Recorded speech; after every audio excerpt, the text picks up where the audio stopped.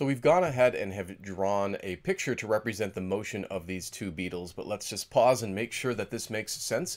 We can start out with beetle number 1, which we've colored in green. First, that beetle runs 0.5 meters due east, so we've started at an origin and we've drawn a vector going 0.5 meters due east, and then that beetle travels 0.8 meters at 30 degrees north of due east.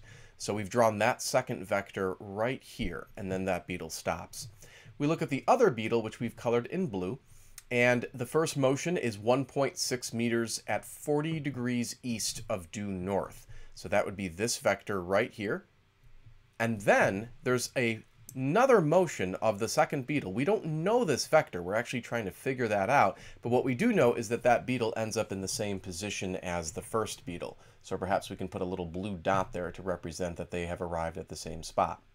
Now, what we're going to do is go back to beetle number 1 in green, and we're going to summarize its motion in a little chart. So let's set up that chart right now. So in this chart, we have the two distances traveled, the 0.5 meters and the 0.8 meters, and what we're going to do is break those into their x and y components. Now, recall that for an x component, what you're going to do is multiply that distance by the cosine of an angle. We'll talk about that angle in just a moment. And then for the y component, you multiply the distance by the sine of an angle. Let's look at that first vector, this one right here. And to figure out the angle, you want to ask yourself, well, how many degrees from the positive x-axis is that vector pointing? How many degrees from the positive x-axis is that vector pointing? And of course, that vector is actually pointing along the positive x-axis, so the angle is 0 degrees. And so we would have 0.5 meters times the cosine of 0 degrees. That's going to give us the x component, and then we'll have 0.5 meters multiplied by the sine of 0 degrees, and that's going to give us the y component. Let's look at the next vector, the 0.8 meter in length vector, and take a look at the angle. You'll see that it's measured 30 degrees from the positive x-axis, so that will be our angle for that vector. So you would just do 0.8 meters times the cosine of 30 degrees to get the x component, and then 0.8 meters times the sine of 30 degrees to get the y component. And then what you would like to do here is you would like to find the total x and y components. So we might just call this the resultant. And then you'd pick up a calculator, and let's add these two components together. And for the x component, you should get approximately 1.193. And then when you add the two y components together, you should get exactly 0.4. Now these are in meters. This is the resultant vector of beetle 1's motion. So what we're going to do is just sort of box this in and come back to it momentarily. We would like to look at beetle 2's motion next in a chart. Now for beetle 2, we know that the distance it traveled on the first part of its journey was that 1.6 meters, but what we do not know is the distance it traveled for the second part of its journey, so that vector's distance right there. We don't have that, so what we've done for now is just have called that d to represent that distance. Now remember, for the x component, we're going to multiply by the cosine of an angle. For the y, we'll end up with the sine of an angle.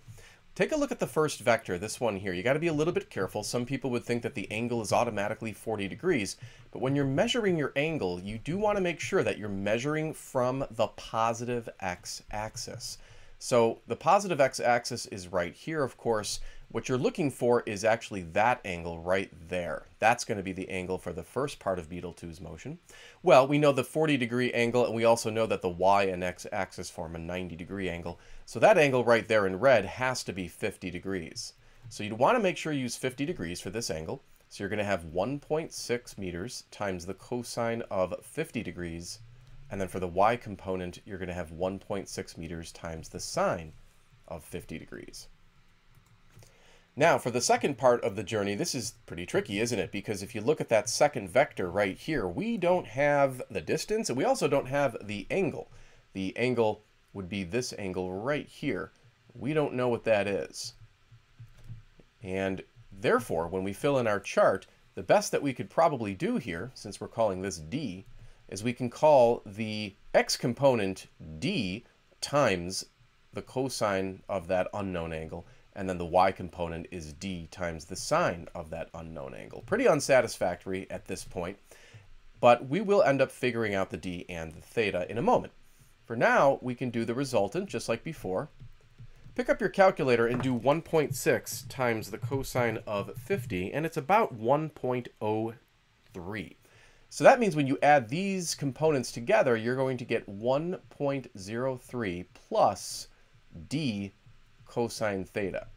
And then for the y component, let's figure out 1.6 times the sine of 50 degrees, and you get about 1.226.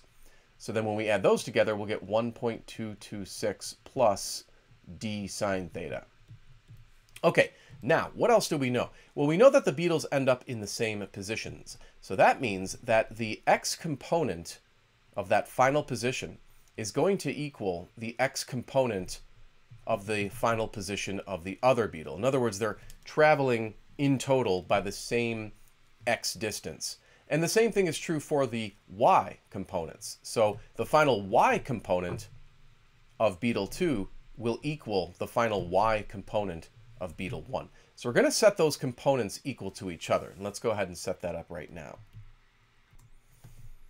Okay, great. Now, once again, just make sure you understand what we're doing. We're taking the final y component of the second beetle and setting that equal to the final y component of the first beetle, because again, they end up in the same position.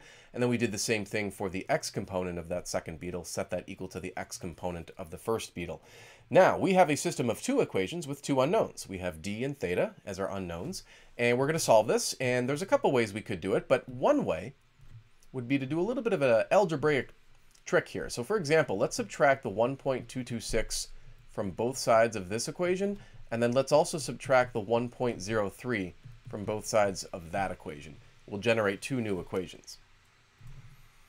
There we go. And now you might ask, well, why did we do that? Because there's a neat thing that can happen here. If we divide these two equations, then what happens is the d's would cancel. D divided by d is just 1. And then check this out. Sine of theta divided by cosine of theta, you probably know, is equal to tangent of theta. That's just a nice trig identity. And then when you divide the negative 0.826 by the 0.163, you will get about negative 5.067. And this is lovely because now we can solve for the angle.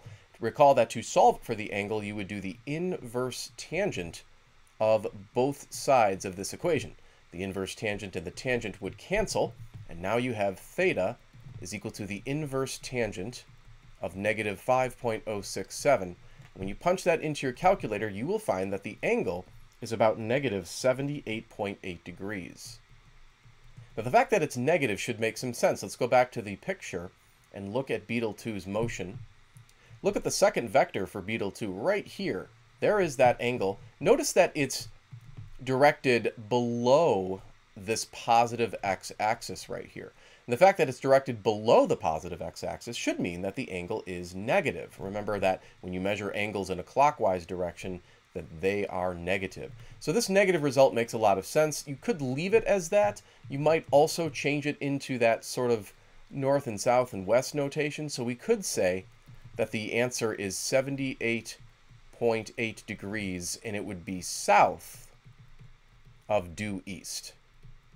That way we use that sort of navigational lingo. So this would be correct for the angle. Could also represent it more kind of arithmetically like that. So there are the angles, or there is the angle, and now we just want to find d, which was the sort of distance or the magnitude of that second vector. We can select either one of these equations and it's going to serve us well. So let's check out this equation. Let's recopy it down below. Okay, excellent. And then let's plug in the angle that we discovered earlier. That was that negative 78.8 degrees. Let's pick up our calculators and do the cosine of that angle. You should get about 0.194. So now you have d times 0.194 is equal to the 0.163, and then divide both sides of this equation by the 0.194. You can get it to cancel on the left side, and then your final answer for the magnitude of the displacement of that second vector is 0.84, and that would be in meters. So this was the correct answer to part A. We actually solved them in reverse, and then the angle for part B was right here. Thanks for taking the time to watch the video. If you're interested in making a small donation to my cause, I'd greatly appreciate it, but of course, please do not feel obligated to do so. I appreciate your taking the time to watch regardless.